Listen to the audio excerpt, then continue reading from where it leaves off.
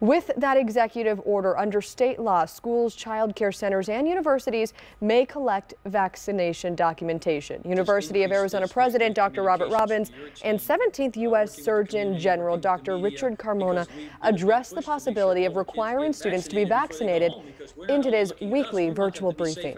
I'm a big advocate for a vaccine passport. And my hope is that we can continue to have these discussions. So I keep talking about this every week. We're not ready to make a firm decision, but I think by fall term, we clearly will have that decided about if we mandate it. Dr. Robbins says the university currently has a COVID-19 positivity rate of 0.59%. Dr. Carmona says at this time he thinks we will be done with the pandemic come the fall.